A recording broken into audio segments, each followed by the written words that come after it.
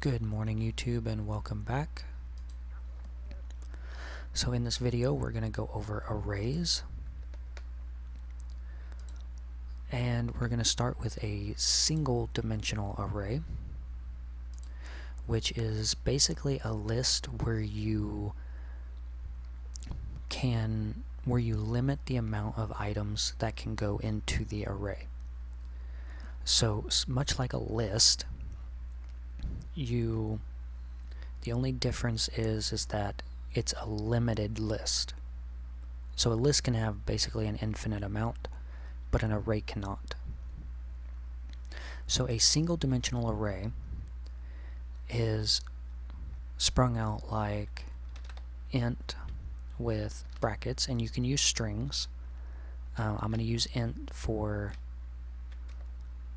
simplicity, and we are going to call this int an SD for single dimensional. It's going to equal a new int with your square brackets. Now inside these square brackets is where you enter your how many elements are inside of the array. Now to declare your array, you go SD brackets 0 for the first element equals 5, and then SD1 will equal 10, SD2 equals 3, and SD3, which is the last element, equals 6. And that's pretty much it. You can iterate through them like you do on in a string, so you can go for each a string, like you do a list. For each int I in SD, console.writeLine I, and this will iterate through the list in order. Another way you can do it is you can be specific. So SD2, if you just wanted to write that one out, well, I guess I have to write it.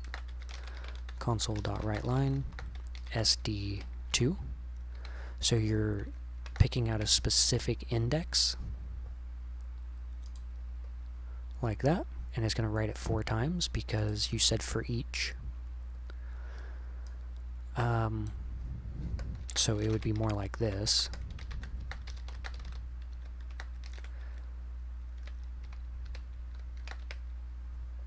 You do like that. So it says 3. Another way you can do it is by going for int I equals 0, I is less than sd.length I++, and then console.write sd square bracket I, and that'll write them all out without spaces, so it'll be one big number like that. That's about it for that one.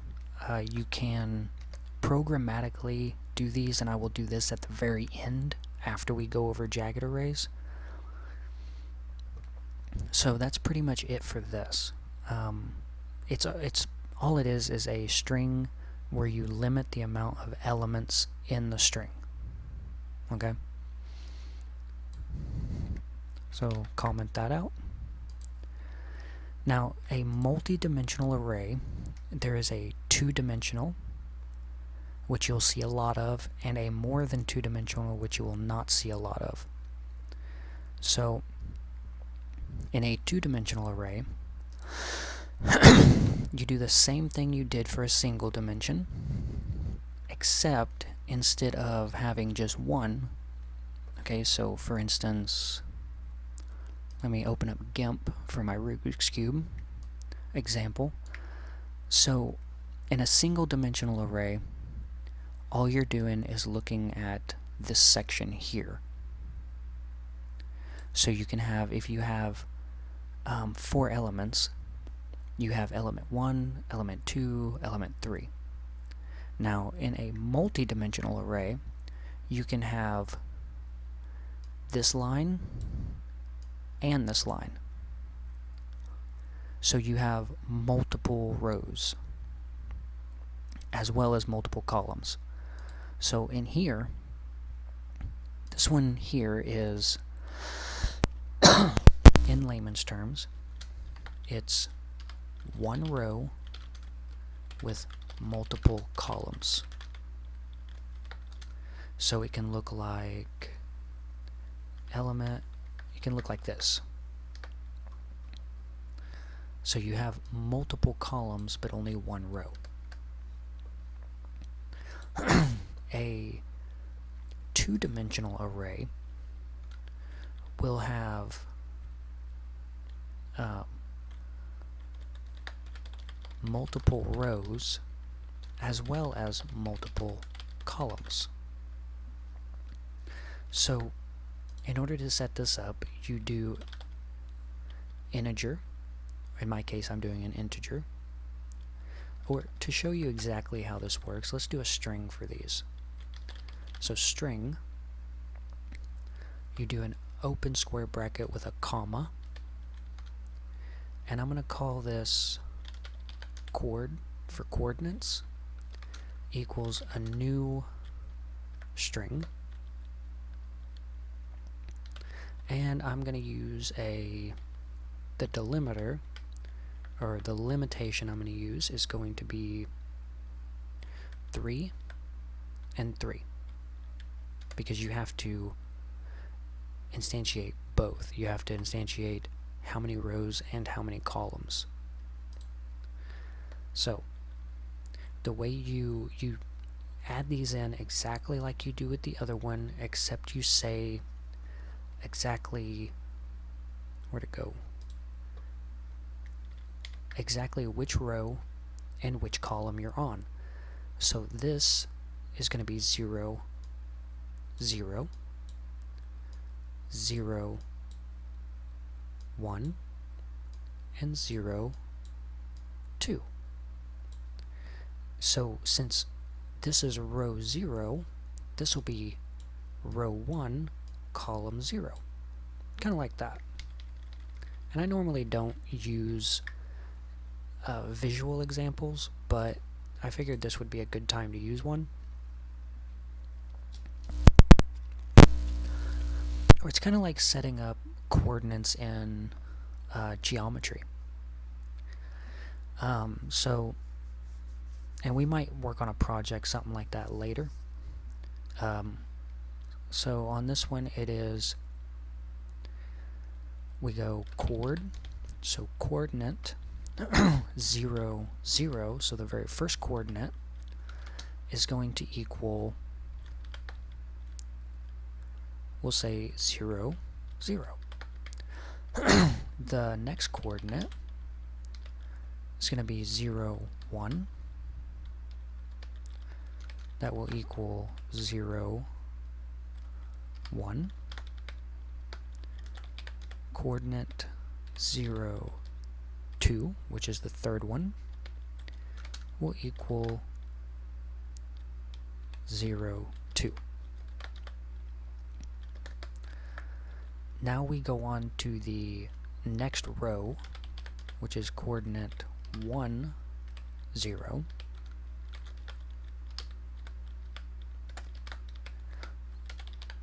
And then the next column will be 1, 1.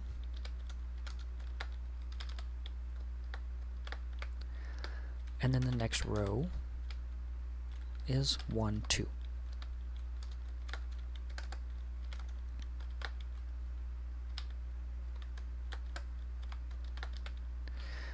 And then we move on to the next row, because there's 3 rows indicated by the first number. 2, 0 equals, not plus, equals 2, 0. Coordinate 2, 1 equals 2, 1. Coordinate 2, 2 will equal 2, 2. Now, you can't iterate through these like before, mainly because it just doesn't work quite that way. You can't do just a simple for int I equals 0, I is less than chord.length I plus plus. Because if you do it this way,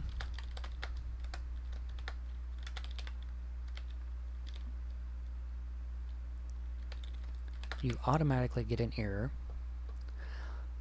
because I is a 2-base coordinate system, meaning you have multiple rows and multiple columns. So you have to have a second for loop for int j equals 0, j is less than coordinate.length j plus plus. Now the only problem with this is that if I go console.write chord, now we have I and j. Okay, so let's see what this does. And below this, or after this, I'm going to go ahead and do a concatenation with a space, so it spaces these out.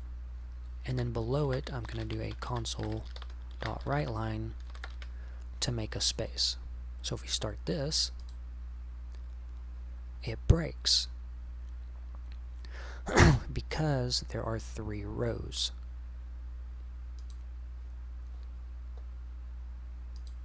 So what we need to do is we need to do a string equals chord I, which that's not going to work either.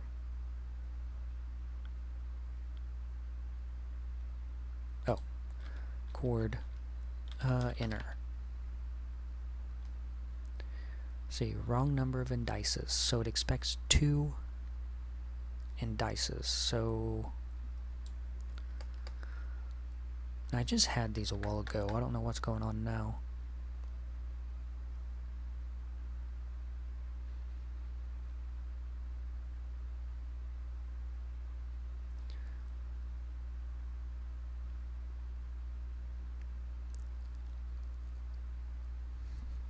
That's odd. For int I equals 0, I coordinate not length.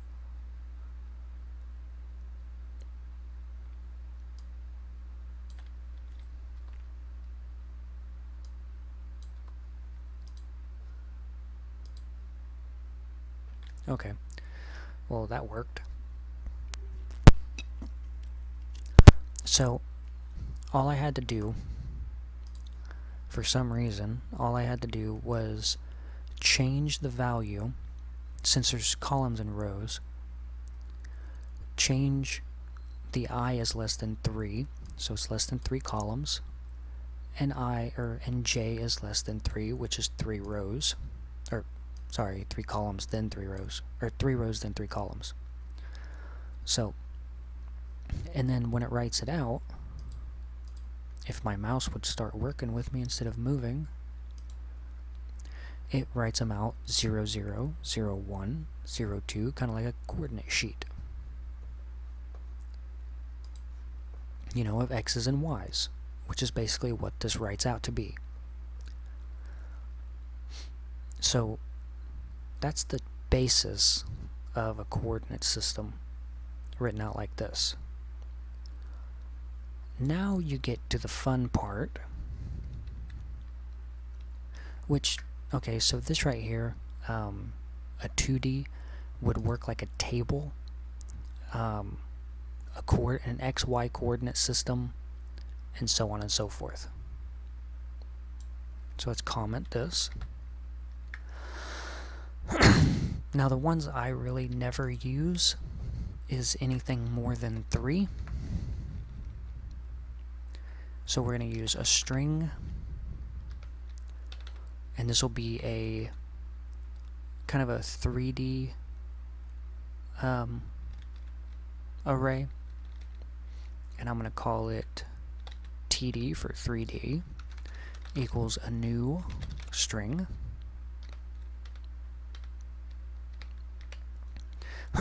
and we're going to do 3, 3, and 3. Now, this is why. Okay, so a 3-dimensional array would be good for this here. And the reason would be good for a 3-dimensional object, like a 3-dimensional grid. So if you're ever looking at something on Blender or Autodesk Maya or any 3-dimensional viewport, you're going to be basically using a 3D array. So the way we would set this up is exactly like we did up here, except the way we do it is we go TD 0, 0, 0 will equal 0, 0, 0. TD 0, 0, 1 equals 0, 0, 1. Now you can kind of see how long this is going to actually take to set up.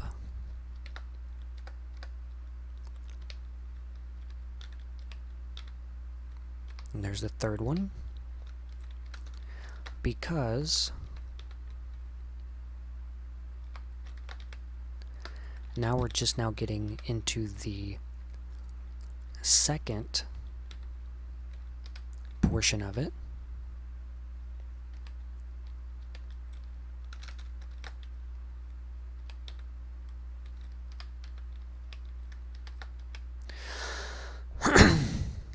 Which this could take quite a while to do, because in the first one up here, how we had 3 rows and 3 columns, that's only 9. So 1, 2, 3, 4, 5, 6, 7, 8, 9. But now we have 3 times 3 times 3, because it's a 3-dimensional object. So let's take this down to 1 so that you can see exactly how this would be set up. So 0, 0, 0, and then TD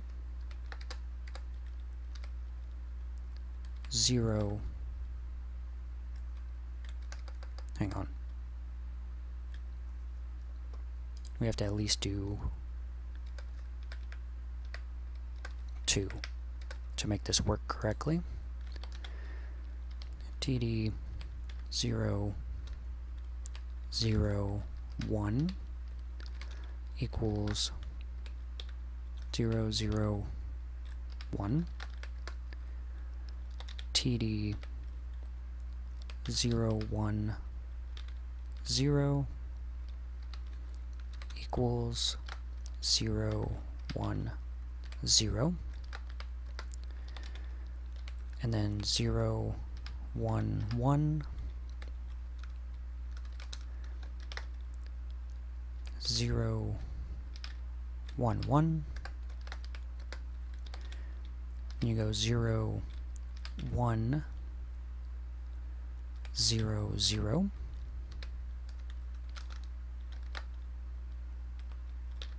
Or 1, 0, 0.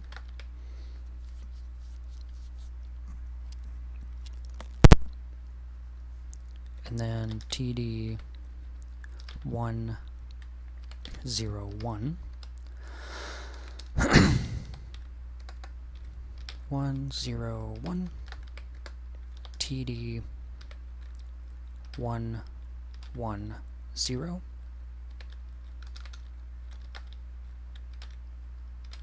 1 1 0 and TD 1 1 1.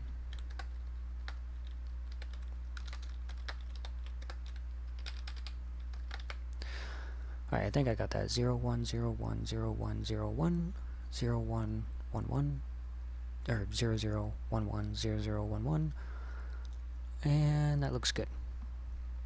Now, to iterate through these, you have to kind of do a little bit. Actually, I think it's, yeah, three-dimensional would require a 3-for loop, I believe. Because if I just did a for int I equals 0, I is less than 2, I plus plus, for I int j equals 0, j is less than 2, j plus plus, and then if I just did a console.write td ij, see, it won't work because there's 3 of them. So we have to do another for loop. We'll do an L equals 0, L is less than 2, L plus plus, and then much like we did before, we do a console.write td I j L plus spaces, and then below this one I'm going to do a console.write line, and below this one. Now if we play it out, what it did was it went, oh, it does a 0 0 0 0 0 1 0 1 0 0 1 1 1 0 0 1 0 1 and then 1 1 0 1 1 1. So it's kind of like XYZ coordinates. So if I take this one away, you can see how it's based out. So basically what it did, that's kind of bright, but what it does basically is it goes, okay, so this is 0 0 0, this one is 0 0 1, so this is 0 1 0 0 2 0. I'm not right-handed, so writing with my mouse is kind of awkward. 0 0 2, like that. And then in the middle would be 1 0. Wait, scratch that. Here would be 1 0 1. This would be 1 1 0. So it just looks down 1. I may have that messed up a little bit because this block here is still 0 0 0.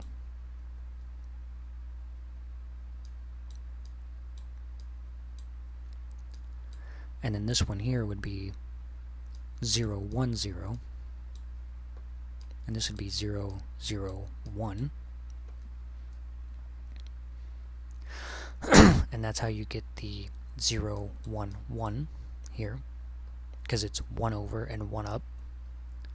This one, on the other hand, would be 1 0 1, which is the one on the inside, so going this away and going this away under this block would be 1 1 1. I hope that makes sense. It looks in three-dimensional space. is the way, it would be the easiest way to look at a three-dimensional array.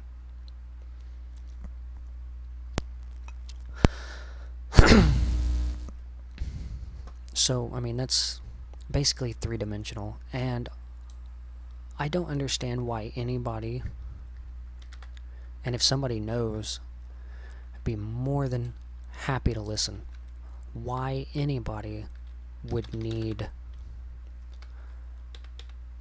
more than 3 dimensions.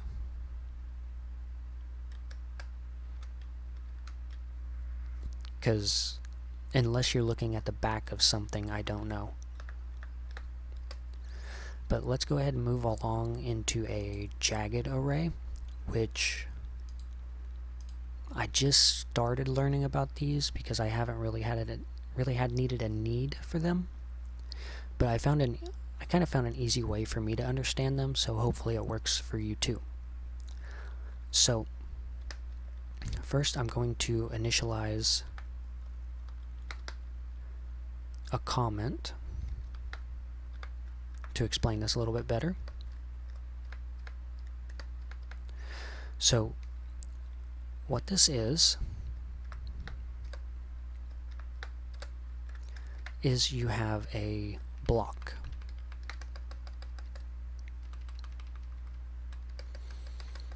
And we're going to go with, there's 1, 2, 4 blocks.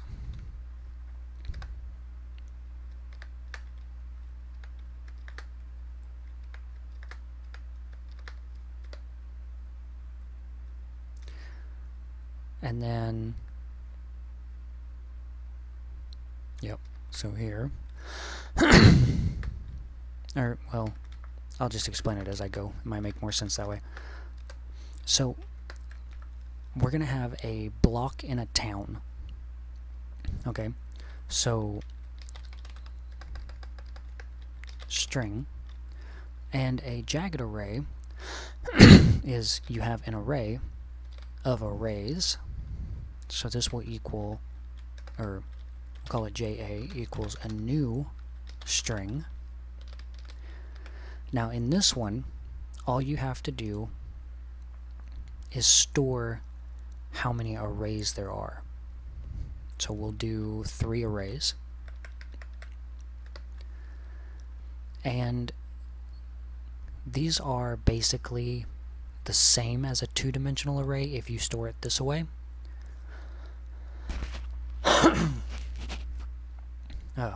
And then, so you go JA 0, so the first array is going to equal a new string of, say, 2 elements. JA1, or the second array, is going to equal, say, a new string with 1 element. The third array is going to equal a new string of 3 elements. Okay, so I'm going to store this in like it is a block in a street. And on this block, there are 3 buildings. The first building is 2 stories. The second building is 1 story. And the third building is 3 stories. So let's just switch these. No, we'll keep it as a string. Okay. Now, inside JA 0 of the first story, there is a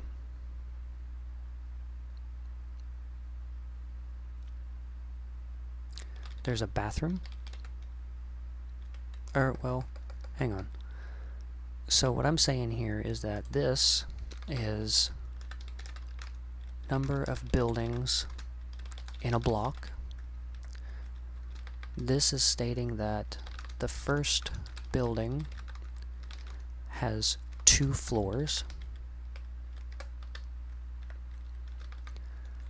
The second building has 1 floor. And the third building has 3 floors. The first building on floor 1, the whole first floor is going to be a lobby.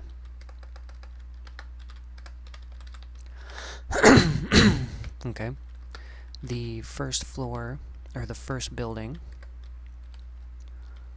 on the first floor, so in some countries we have a ground floor and then they have a first floor. In other countries they have a first floor which is the same as the ground floor, okay? So don't kind of get this mixed up. So on the ground slash first floor there's a lobby. On the next floor up it's going to be the business.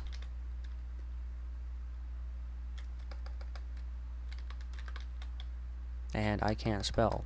What is wrong with me? Work with me here. Don't make fun of my spelling. Okay, so we have a business. So now, and we're going to name the business instead. And we're going to call this one, just call it Prague, for like programming or whatever you want.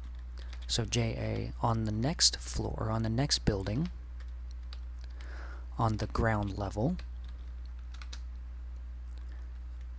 there's only 1 floor. So this is going to be the lobby slash business, and that's how you spell business, by the way. So I'm just going to use business. Now on the next building you have JA. So on the last building, on the ground floor, you're going to have the lobby, and I'm going to say of building 3. Then you're going to have JA2 on the first on the next floor up. You're going to have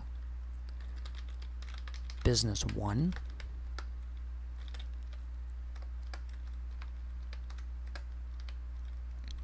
On the next floor up, you're going to have business 2.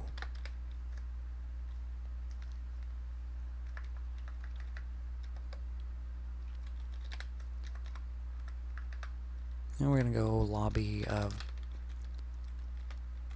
building 1,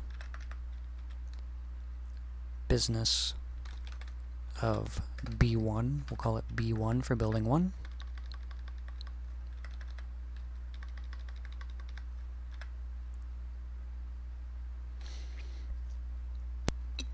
Now to get these out, because a standardized for loop will not work, to get these out of here, you go for int I equals 0, I is less than ja.length I plus plus. Now you have to create a new, so you have to create a string, and we're going to call this one inner equals JAI.